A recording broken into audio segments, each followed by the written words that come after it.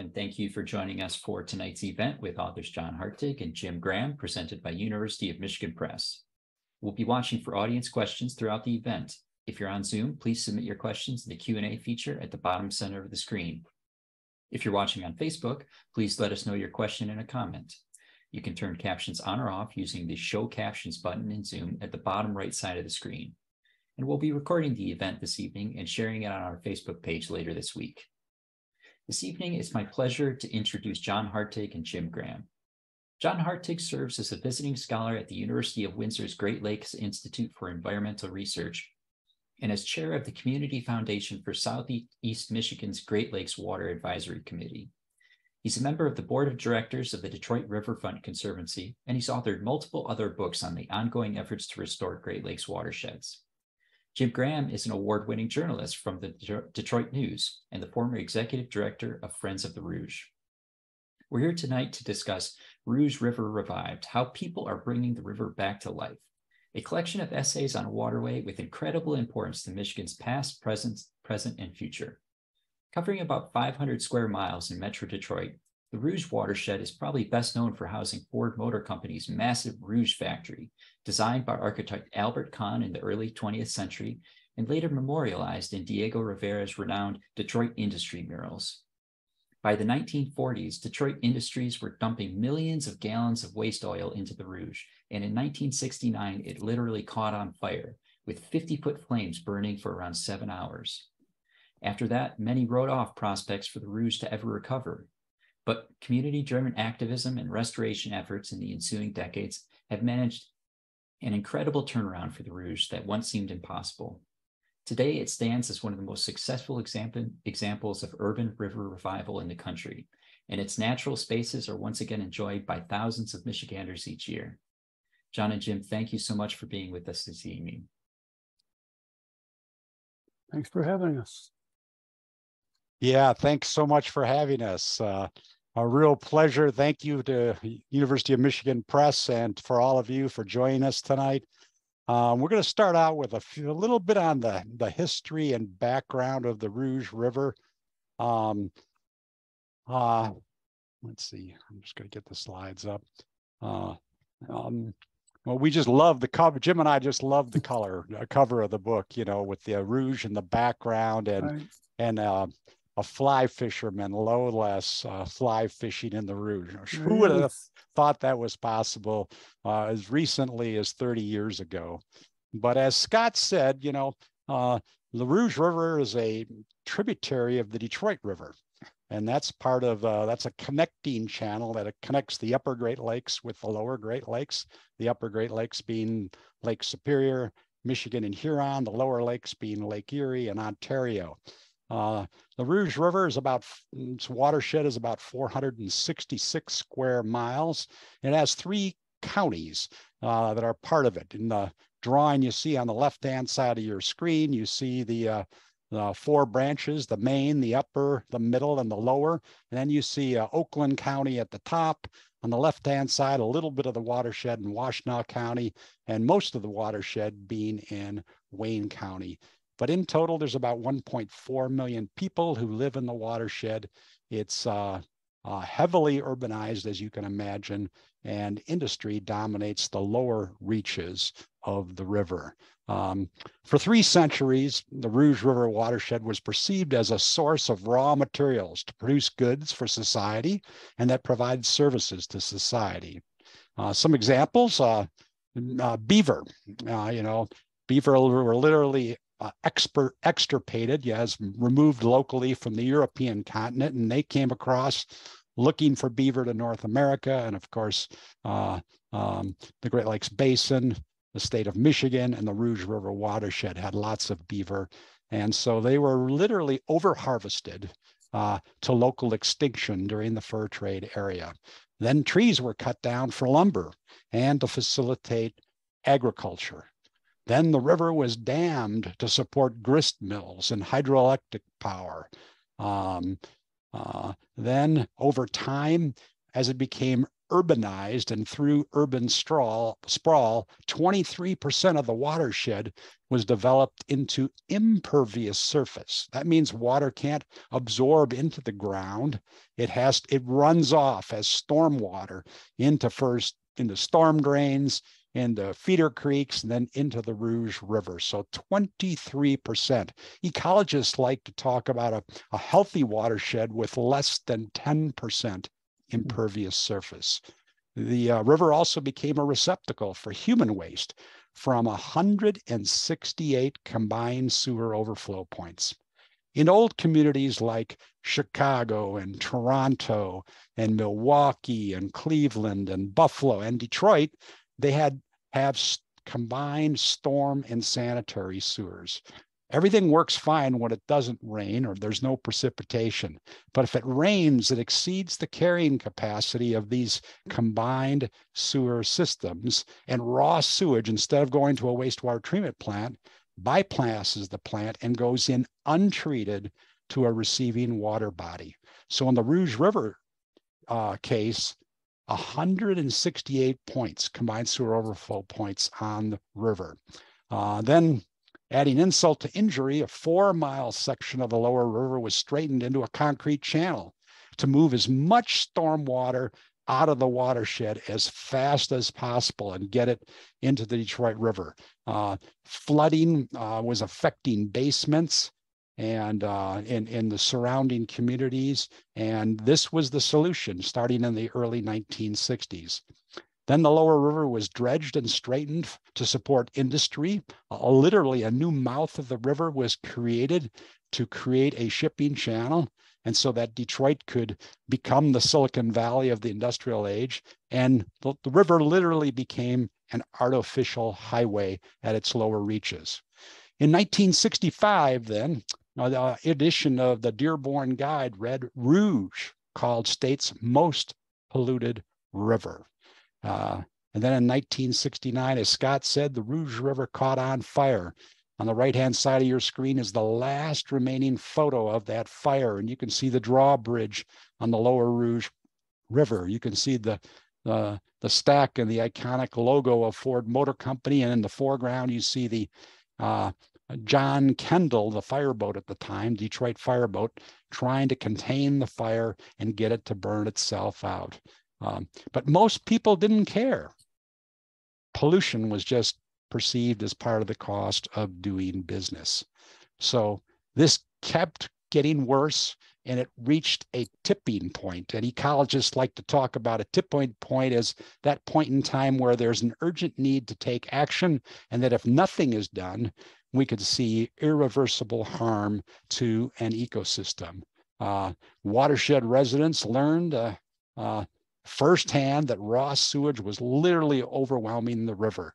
Here's a picture of the confluence of the Rouge River and the Detroit River, and you see the nice blue color from the upper Great Lakes there of the Detroit River, and that brown is much of it is runoff off land and some raw sewage in there.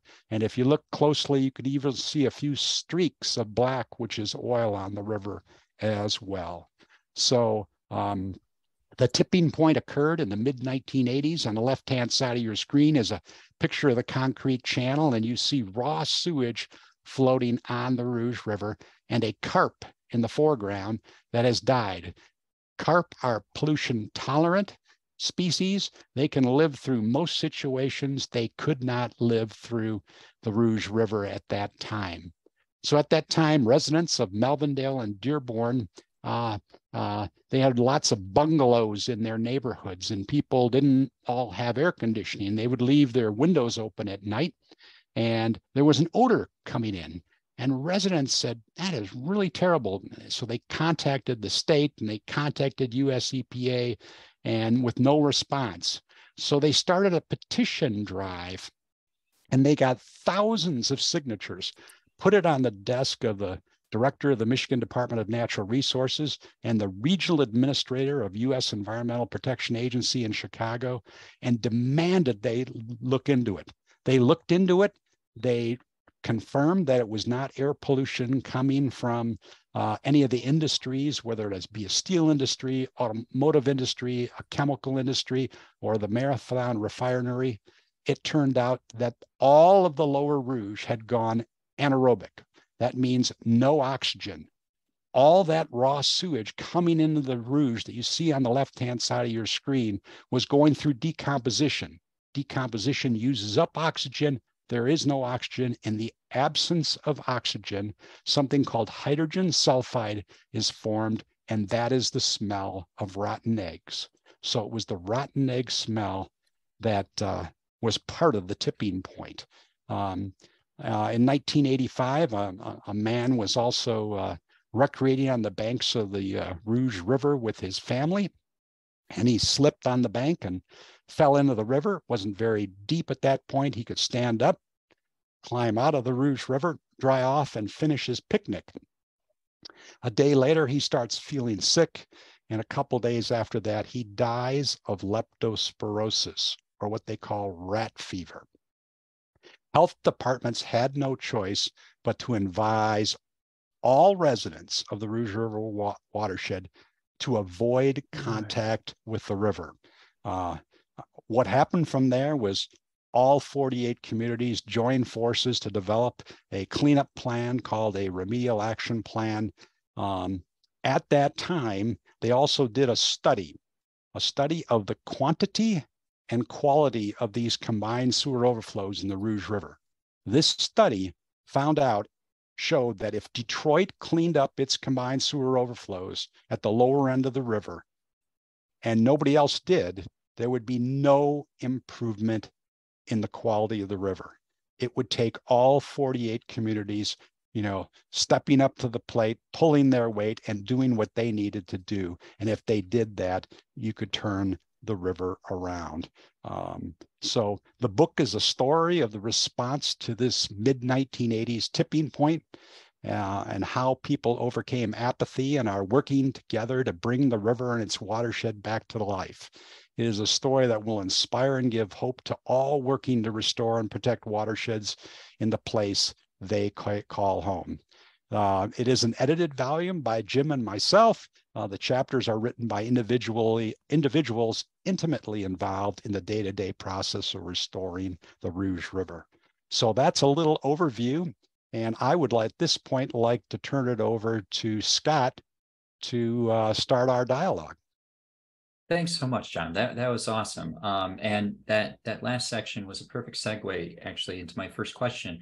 And that has to do with sort of the concept of the book and the way it brings together this very eclectic mix of contributors to tell this incredible story of the Rouge recovery.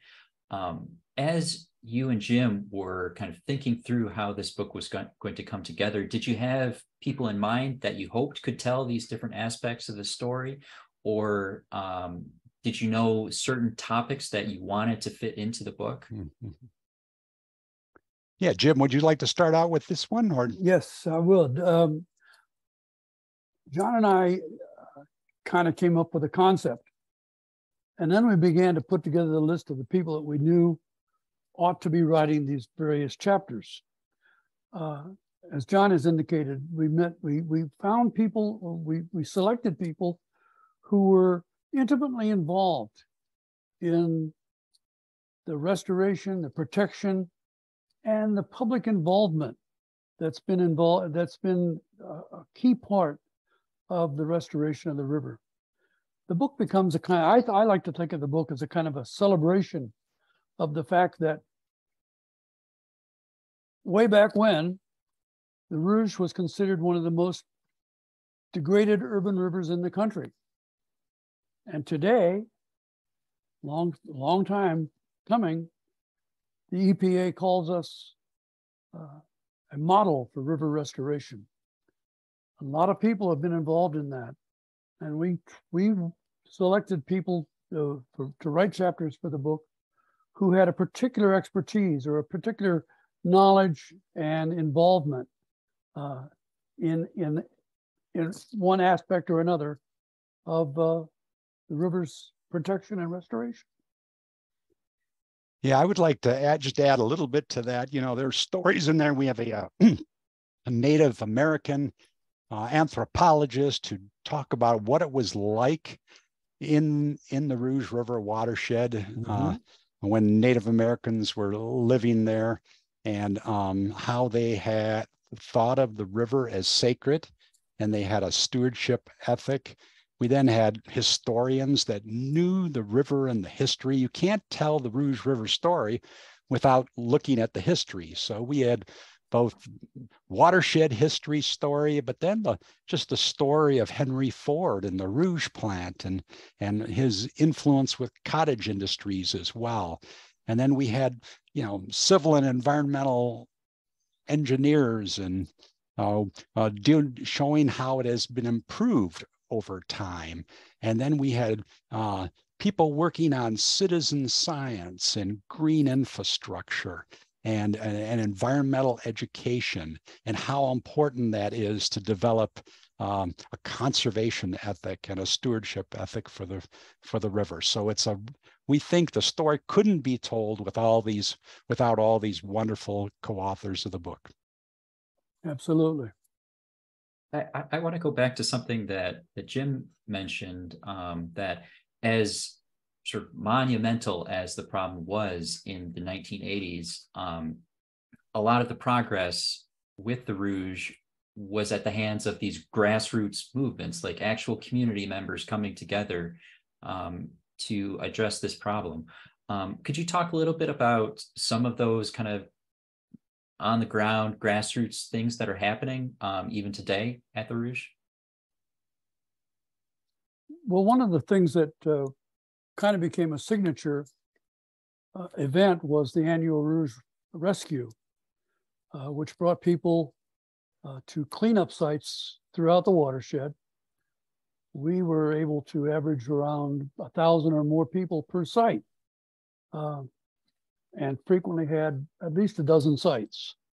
So that was a big part of it. And back when I began in the 80s,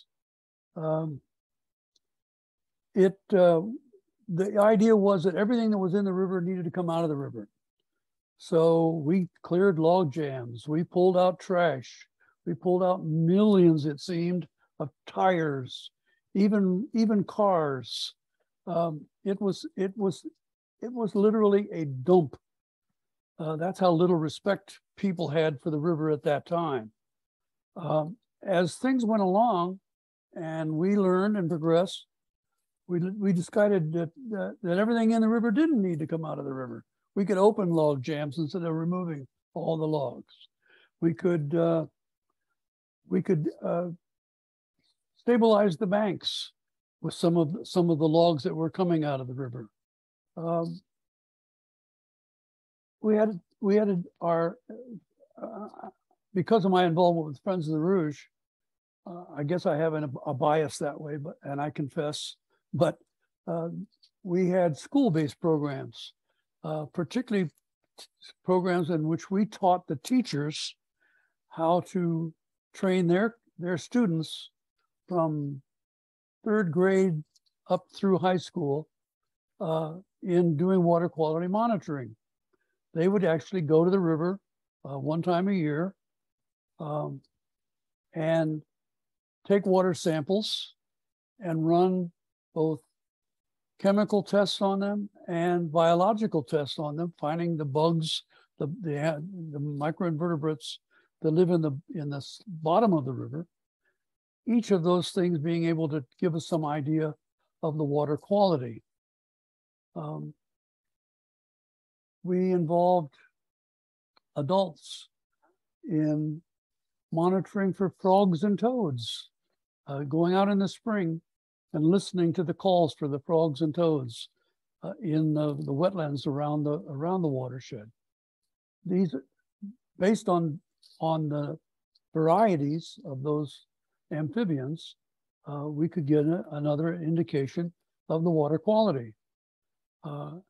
And I'm proud to know that as we progressed through the years of doing those water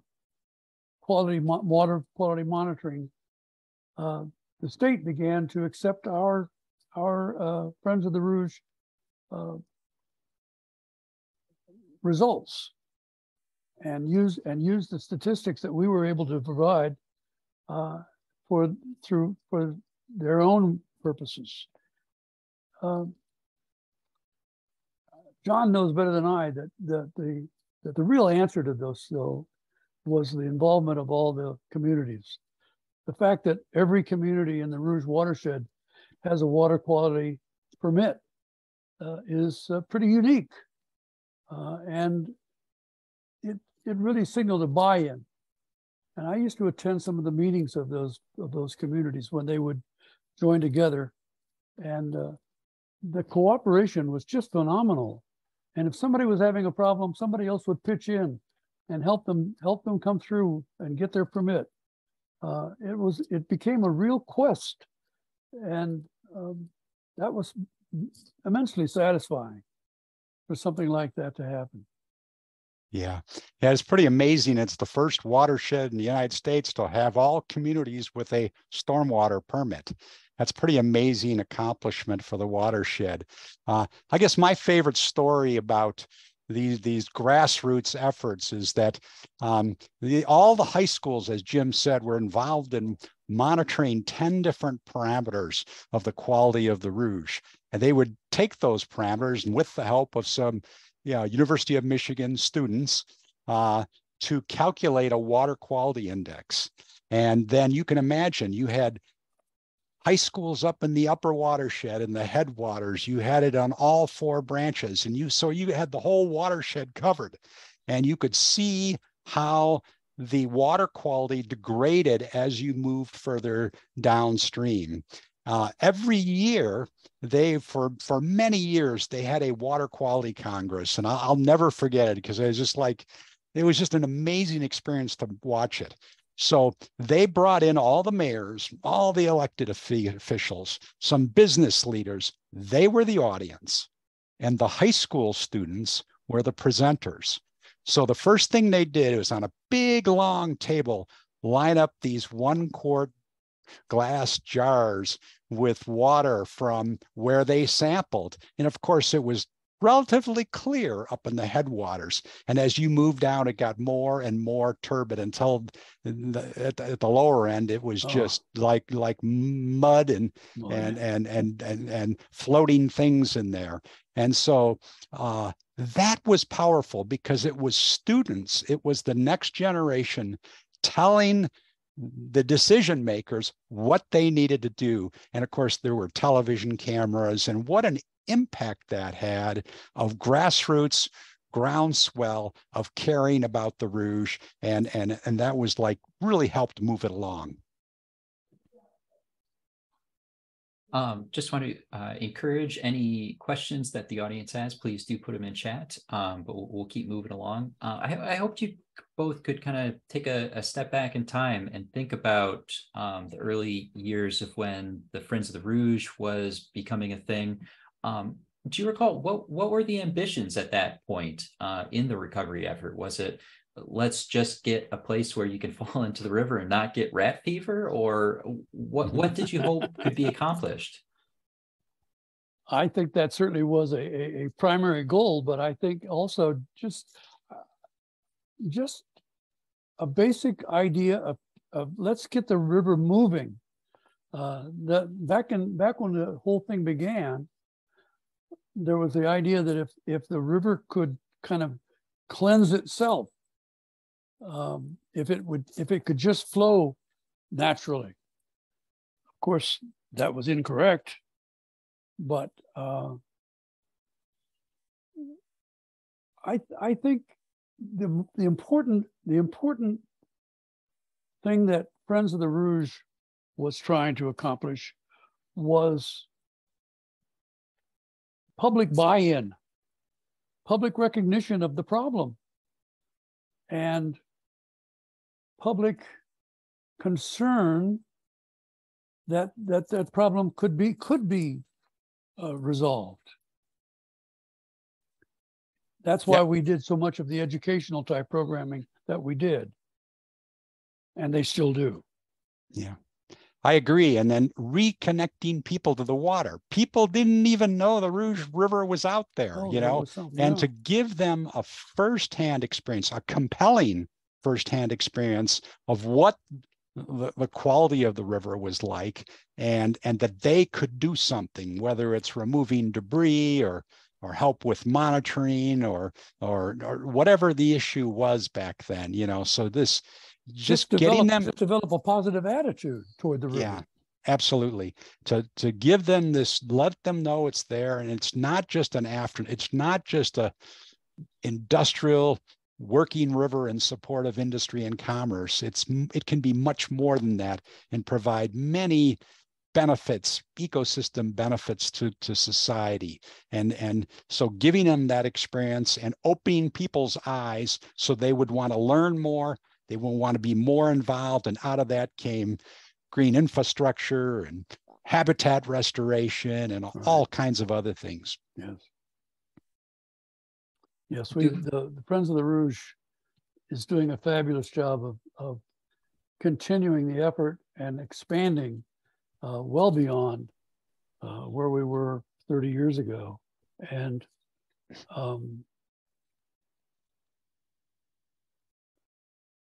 I don't know where I want to go with that. Yes. Well, I would also like to say the Alliance of Rouge Communities is really important too, to give them, you know, they were, you know, here you have an organization working with all 48 communities to come up with a stormwater plan by sub-watershed to monitor the health of the river, and then to begin to make change, to build back some green infrastructure. And of course, they and Rouge River Advisory Council were instrumental in getting lots of money as well for the habitat restoration. So one of the messages is takes a village, right? Takes everyone doing their fair share to make this a better river and improve the place we all call home. And the great thing about our story also is that there are heroes. For example, John mentioned getting money. The late Representative John Dingell, who was a champion of the environment in general, but a true champion of the river restoration on the Rouge River. He was able to bring 350 million. Yeah, $350 million, which was primarily used to address the whole issue of stormwater runoff and this combined sewer overflows. Large containment basins were built in several places throughout the watershed so that when it rains, those combined sewers flow into those basins. The solids drop out and the water then can flow through, the clean water can flow through to the wastewater treatment plant. And when it's not raining, then they can flush the solids out through the sewer system and eliminate all that raw sewage that was going into the river. We have separating sewer systems. It's amazing how involved, how critical the whole issue of sewers were to the history and to the degradation and now the restoration of the Rouge River. Yeah, and it took a carrot and a stick, and the stick was Federal Judge John Fikens that oversaw the wastewater treatment plant for well over 3 decades. And he could force a community to do what they should be doing, but he gave them flexibility to do it on their own. And if they didn't do it on their own, then he would indeed enforce them. And then Congressman John Dingell came in with some financial incentives of $350 million that leveraged another over $650 million, and over $1 billion was spent on both combined sewer overflows, urban stormwater runoff, and habitat restoration. Another of the heroes that's mentioned in our book is Jim Murray. who was the head of the Wayne County Department of Environment, and took a leadership position in something that became known as the Rouge Project. That was kind of oversaw all the efforts by the local communities with their stormwater permits. They had regular meetings in which they talked about problems, they talked about solutions, and he really kind of rode herd on all the people who were involved in getting the river back in shape. We have some audience questions I wanted to get to. Good. This one from Kenneth Adams. Is the Rouge River polluted in the area that surrounds Rouge Park? And I guess if you could span, are there different sections of the river that are still dealing with pollution more than others? John? Yeah, go ahead, Jim. No, you go ahead, please. Okay, yeah, it's not a simple picture, and it changes with where you are geographically in the watershed, but it also changes over time. You know, so if it's after a storm event with precipitation, you know, there's so much impervious surface that I talked about, and the river is like a flashy river. That water runs off in a rapid fashion, comes into the Rouge. And so that really limits kind of the recovery of the fishery and the invertebrates that live down in the sediments. So if it's not raining, there are places that it's really in decent shape. But then there are times when it's not so good shape as well, you know. So that just lets you know that we have more to do to care for the Rouge and to really achieve a sustainable river system. I know that around Rouge Park, because it was sort of isolated, you could do things and everybody wouldn't see you necessarily. It was a dump. We pulled so much trash and tires and cars out of the Rouge that flows through Rouge Park, and I know that has been vastly improved. Thanks a lot to a young lady named Sally Petrella, who's on the Friends of the Rouge staff, but is also chairman of the Friends of the Rouge Park, and she organizes a cleanup there every year, and they've done a marvelous job of really cleaning things up and affecting the attitudes of the people who live around that area, so that it's not being used as a common dump. So in a lot of ways it's better, but not always, as John pointed out. Next question comes from Tom Wagner. How are the seasonal differences in river flow regulated? Does it affect the biota? They're really not regulated in the sense of regulated by government in some way, but they are controlled by this flows, by this flashiness of the stream. You know, if you have a rainfall event, you get a lot of stormwater runoff and flows increase very rapidly, and then over time they lessen.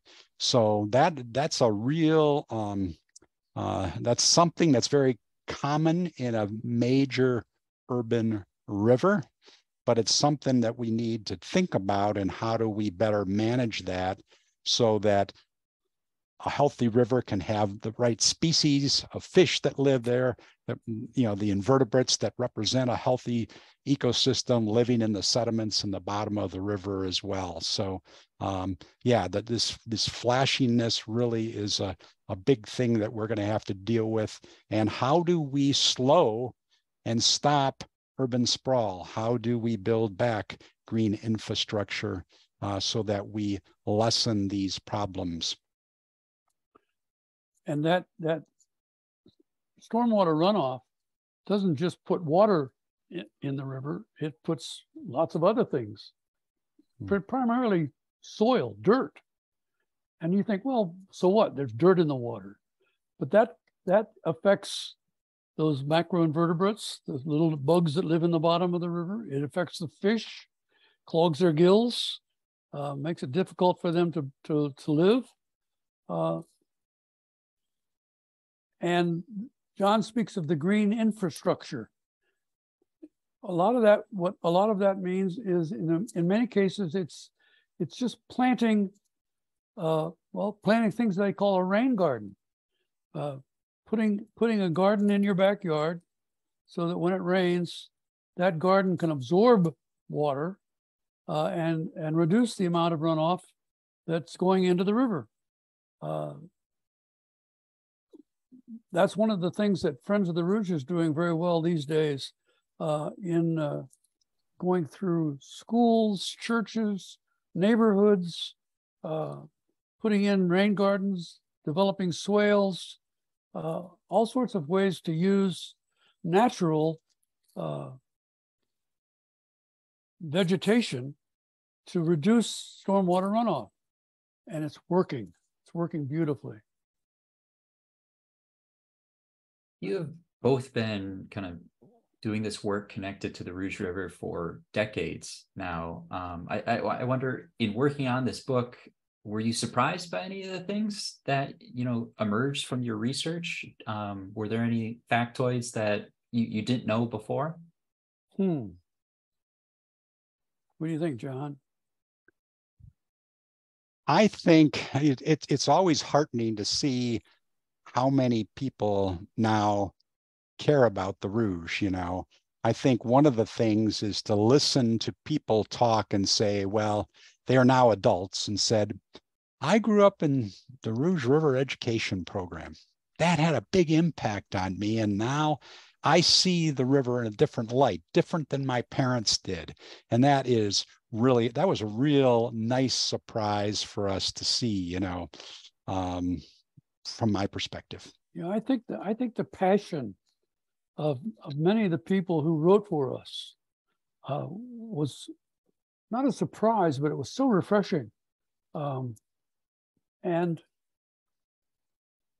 it reflects a growing awareness, a growing concern, and a growing realization of the possibilities for the river. I enjoyed a chapter written by the man who's in the boat that's fishing on the cover of the book.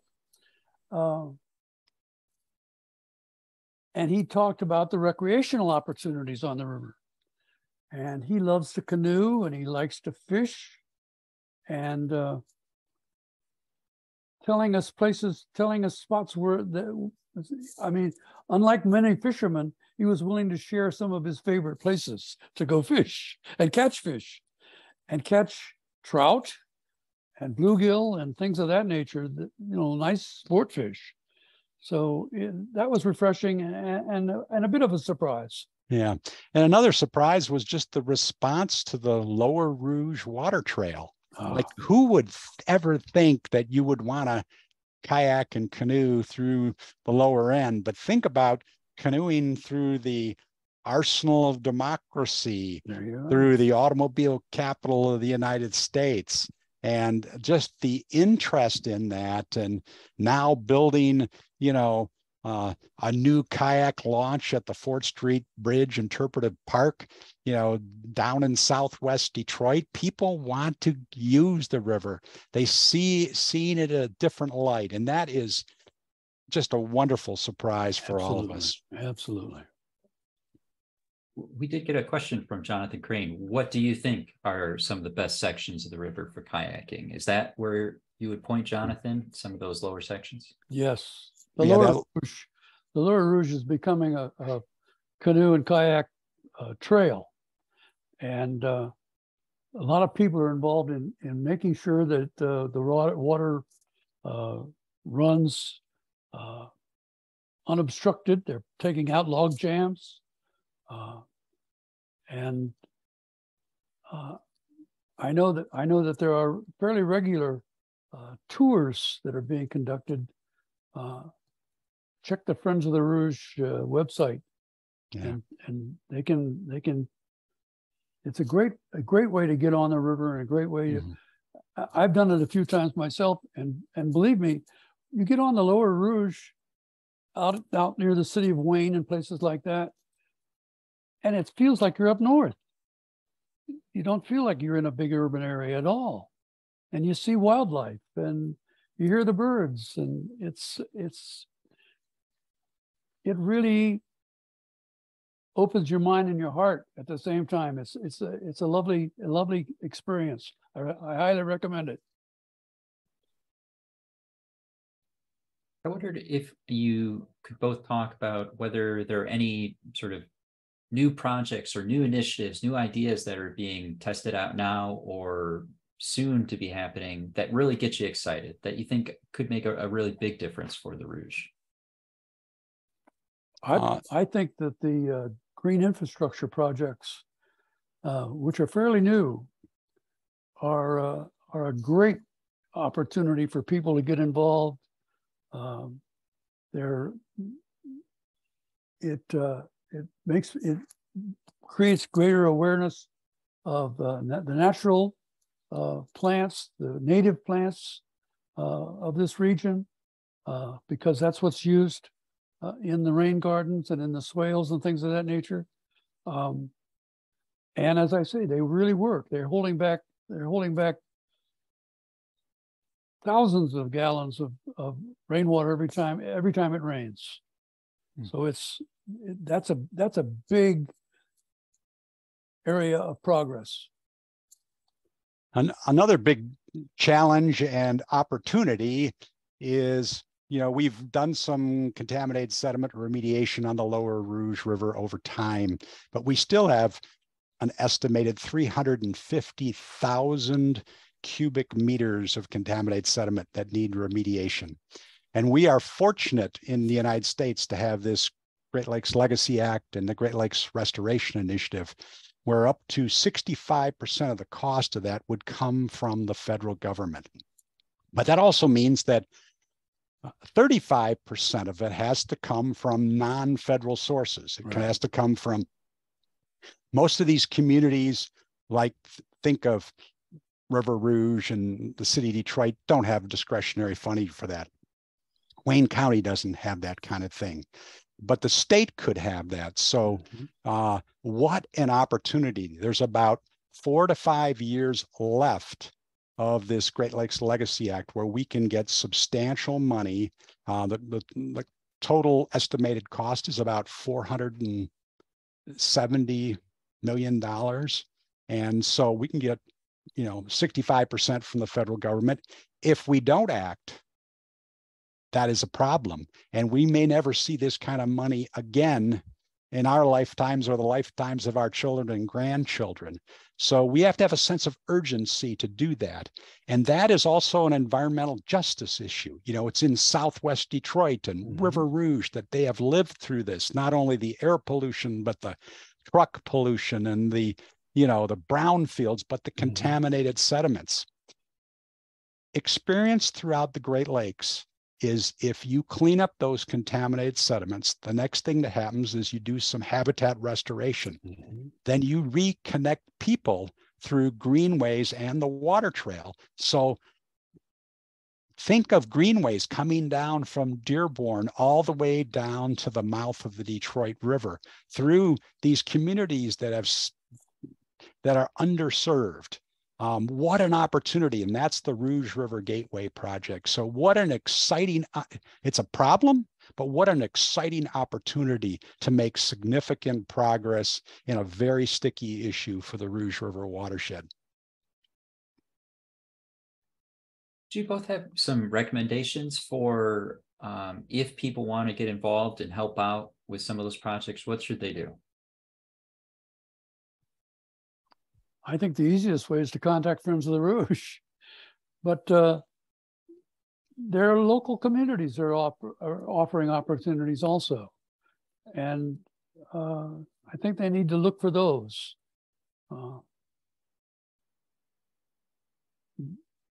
Go ahead, John, help me out. The Friends of the Rouge is a great place to start. But then Jim also mentioned the Friends of Rouge Park. If you want to get involved in that, you've got the Southeast Michigan Land Conservancy. Oh, yeah. You've got the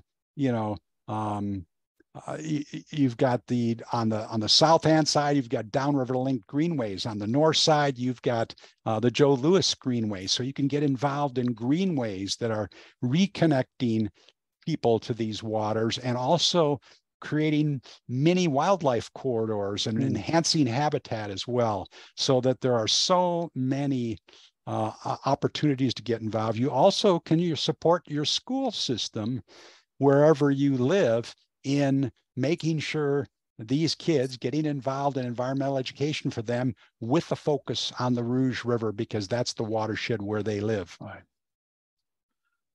I think city councils are a good place for public to get involved with the Rouge River also. If there's an issue, take it to the city council. Make sure that they're involved. Government isn't the answer necessarily, but it's part of the answer. And it can be a big part of the answer. So involve your local government. Involve yourself in your local government. Make a commitment. I think that's really good, Jim. I think, you look at the initial $350 million that came down from the federal government that led to another $650 million, and that became the $1 billion to help restore it. Well, we're at what that took was a groundswell of support for that funding. It just doesn't happen by accident. It takes everyone advocating for it, everyone talking about what the benefits of that could be. We're at that same point right now with contaminated sediments. We need people to speak out. We need communities to speak out. This is, we all live in the Rouge River watershed. What we do to the Rouge River, we do to ourselves, and people need to see this, have this sense of urgency to move on this at this point as well. I think even the federal government, there's issues there. I mean, we need to make sure that our congressmen have a commitment also to the environment, not just to the Rouge River, but the environment overall. And we're seeing efforts to cut funding in those areas. And we've got to fight back against that, and that's an area where citizen involvement can be very effective. Yeah, and then we all know that we want an ounce of prevention is worth a pound of cure.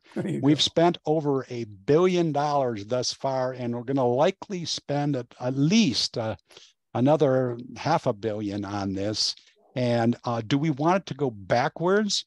So we need to prevent pollution at the source. We need strong regulatory programs like through the Clean Water Act. We need, so that's where the governments come in, and citizens also need to speak out about that so that we have strong laws and we have strong enforcement programs. All right.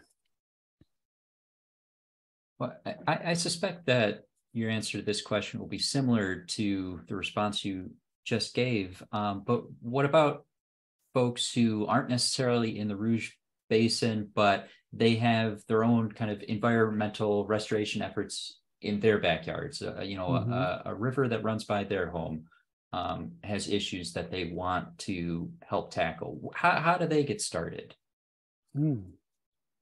I'll give you two answers to that question. First of all, if it can be done on the Rouge, it can be done elsewhere. So the Rouge example gives hope. It also, as Jim mentioned earlier, is that we are a model for dealing with stormwater throughout the United States. So how do you come up with, a compelling vision for the watershed that is carried in the hearts and minds of all communities and all people? And then how do we co-produce knowledge together? How do we co-innovate solutions and work to get the resources we need? The Rouge has been really a model and example for other watersheds. There is a lot to learn from the Rouge experience. You don't have to reinvent the wheel and do it all on your own. You can take some of these best practices from the Rouge and apply it in another watershed wherever you live. I know that John and I both hope that the book that we've put together will be provide some inspiration to those other watersheds, to those rivers that are still struggling, and to organizations that are working to try to bring them back. I live in North Carolina now, and here in the mountains, there are a number of organizations that are working on the rivers in this area. They're doing some particularly effective work, but I think we have some lessons for them also, and I hope that our book will provide a little inspiration. Both touched on this question a bit, but Barbara Aylesworth asked, what are some of the biggest challenges facing the river right now? Well, wherever you go in the world right now, you can see evidence of climate change. You see increasing intensity and frequency of storms. So that is going to make, solving the stormwater problems that much more difficult. That's going to make these aging infrastructure problems more difficult. That means we've got to build more green infrastructure to become more resilient in the watershed. So climate change is making it more difficult to solve some of these other problems in the Rouge. So it is the most compelling, difficult and challenging problem we face in the 21st century. Yeah. And climate change is one of the things that really focuses the thinking on an ecosystem basis. We can't just fix the river itself. We have to fix the entire ecosystem, all those things that contribute to the problems that are that face the Rouge River and its watershed and its ecosystem. John makes a great point about the problems that we face with the future as it relates to climate change and all the issues that involves. Mm-hmm. And we need to teach the next generation. We need to teach the precautionary principle. The ounce of prevention is worth a pound of cure. We need to teach an ecosystem approach, because we are all part of the ecosystem. If this next generation doesn't understand that, they're going to be at a disadvantage. So we need to incorporate this creating a common vision for the watershed, co-production of knowledge, co-innovation of solutions on a watershed scale. That has to be incorporated in our school systems, and we have more work to do. And it's amazing how effective teachers our children can be. Teach the kids, and they'll teach their parents. They'll get them involved, and it grows and grows exponentially. So that it's an important aspect of the future. Well, we have time for a couple more questions. One that comes to my mind is on this sort of long journey of restoration that the Rouge has been on. Are there any particular milestones that stand out to you that when they happened, you thought, I really didn't think that was going to be possible here, that surprised you or delighted you or something like that? I think the fact that we are unique in the fact that every community has bought in. Every community has a stormwater management permit, and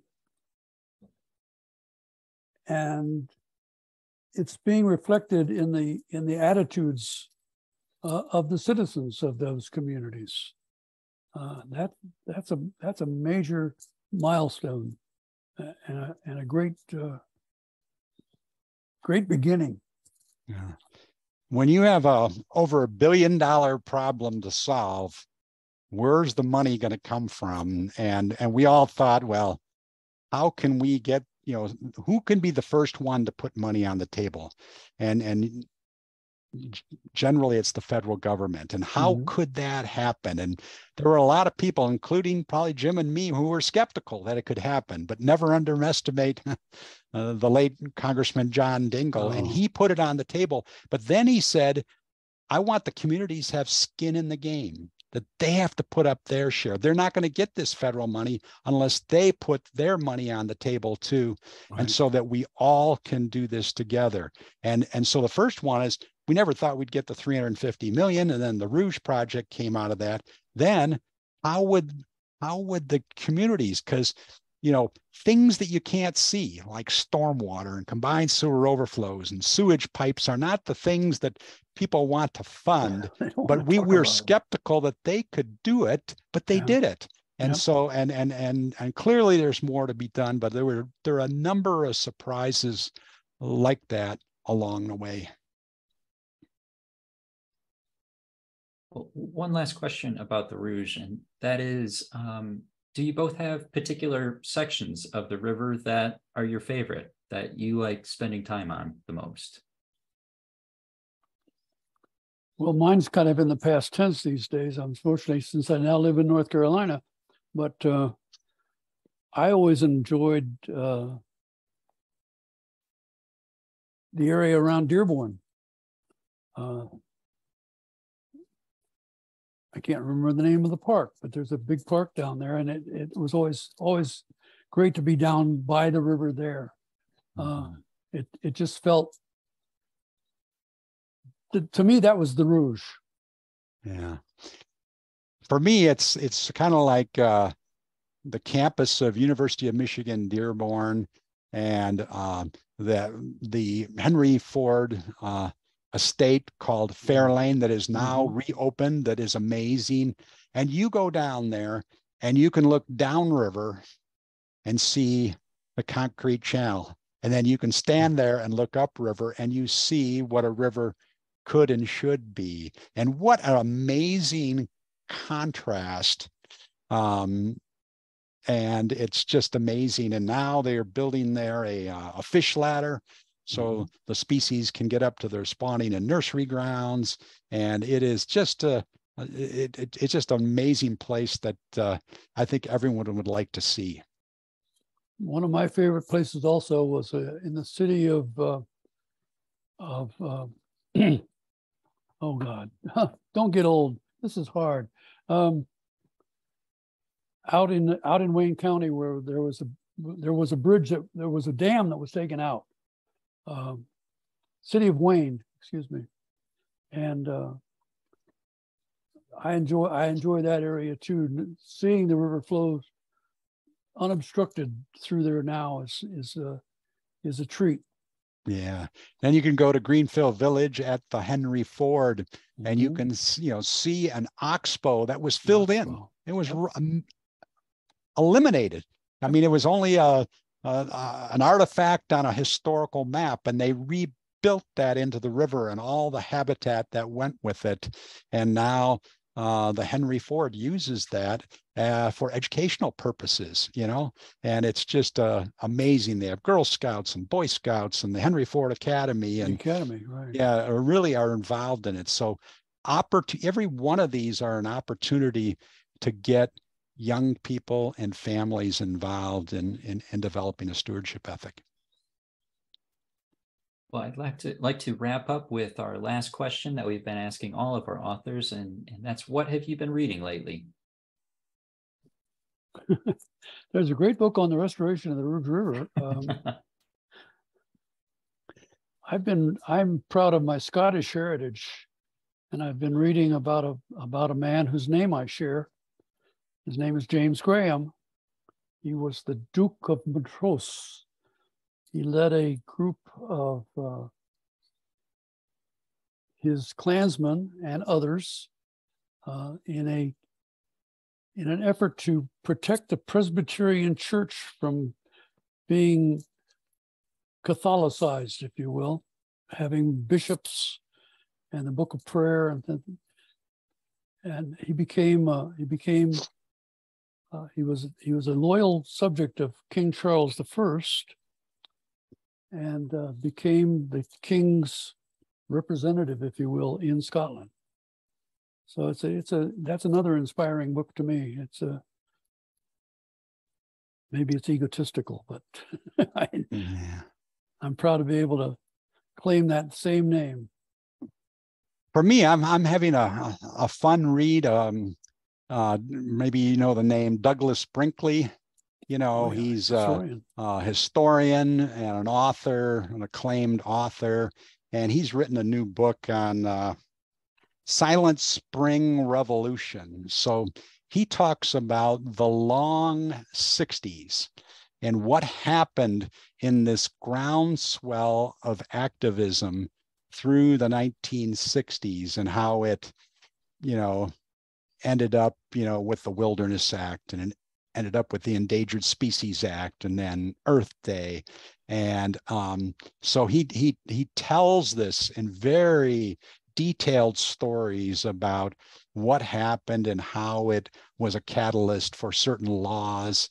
And it's a fascinating read thus far. Really enjoy it. Can I mention one other book quickly? Absolutely. I'm a Vietnam veteran, and there's a book written by my dear friend Marvin Wolf called "They Were Soldiers," and it will give you a real insight into some of the people who were engaged in the Vietnam conflict and what they're doing today. And talk about inspiration. There's some great stuff going on. So I recommend Marvin Wolf, "They Were Soldiers." Well, John and Jim, thank you so much for the terrific presentation. Again, their book is titled Rouge River Revived: How People Are Bringing the River Back to Life. It is on sale with free shipping. We'll provide information on that in chat through the end of the month. So please take advantage of that offer. Again, thank you so much, John and Jim, and I hope everyone has a wonderful rest of your night. Thank you, Scott. It's been really fun and a great opportunity. Thank you for that. Yep. Thanks to everyone. Have a great evening. Thanks very much. Good night. Good night.